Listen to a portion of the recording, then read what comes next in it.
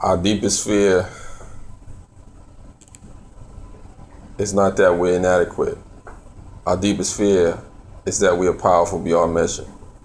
It is our light, not our darkness, that most frightens us. We ask ourselves, who am I to be brilliant, gorgeous, handsome, talented, and fabulous? Actually, who are you not to be? You are a child of God. Your playing small does not serve the world. There is nothing enlightened about shrinking so that other people won't feel insecure around you. We're all meant to shine, as children do.